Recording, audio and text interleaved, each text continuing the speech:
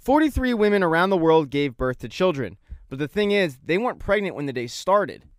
This anomaly caused an eccentric billionaire named Reginald Hargreaves to seek out the children and try to see how many of them he could buy.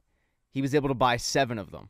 And that's where the show picks up about present day when they all find out their father died. So we'll start out with introducing the kids. There's number 1, his name's Luther. He's extremely big, he's extremely strong, and he's been living on the moon collecting samples, sending them back to Reginald. Number 2 is named Diego. He's basically a vigilante crime fighter who's really good with throwing knives.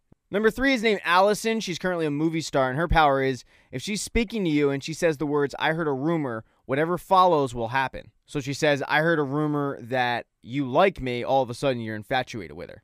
Number 4 is named Klaus. He's a drug addict who can speak to the dead. We don't know what the deal with number 5 is yet. He literally just disappeared a while ago, and no one's ever heard from him since the age of 12. Number 6 is named Ben. His power is basically tentacles shoot from him, and he's able to just beat people to death.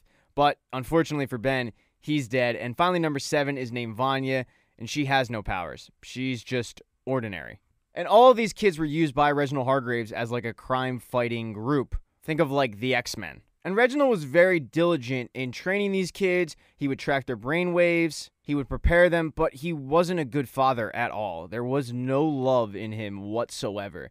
And the kids really grew to disdain the guy. Pretty much all of them left except Luther, who went to the moon, but he went to the moon on the behest of his father. But they're all forced now to come back because the dad is dead. Now, Luther is convinced that the father didn't just die of natural causes, it was indeed a murder, because when the dad was found, he didn't have a monocle on them, and he always had a monocle on him.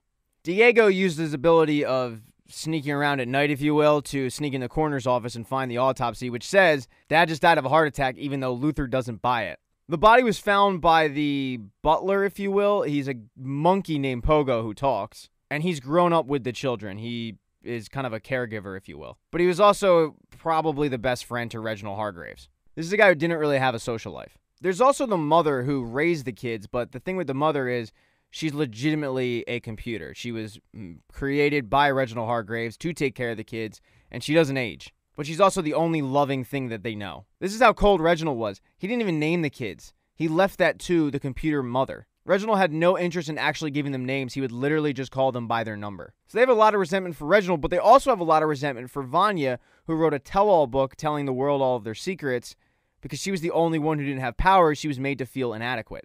You end up learning a little more about the characters in this episode, like Allison, who was married and had a kid, but has since been divorced. The father got custody of the child after it was revealed that Allison was using the "I heard a rumor" trick on the daughter. Klaus found out about the dad dying coming out of rehab, which he basically left rehab and went right to a dealer immediately. He's followed around by his dead brother Ben because he can talk to the dead. And then finally, there's number 5, who was missing for the past 17 years.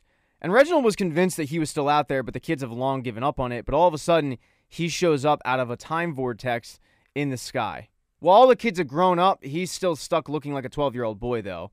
But he's seen some shit. It was perfect timing by him because he shows up right before the memorial service for their father. But he isn't really interested in the funeral or exchanging pleasantries. He seems like he has a mission to attend to. Apparently, he's been trying to get back this time period for quite some time and finally got the math right. He sneaks away and goes to a coffee shop at night, and while he's sitting there, he gets attacked by a couple mercenaries who were tracking him by a chip in his arm. He's able to take them out, and he also takes the chip out.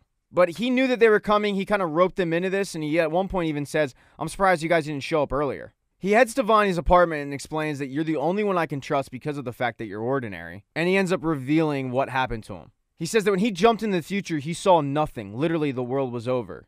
And he doesn't know exactly how it happened, but he does know a day. The world is going to end in 8 days, and I need your help. Finally, the episode ends with Diego, who the whole time had his father's monocle and just chucks it in the ocean.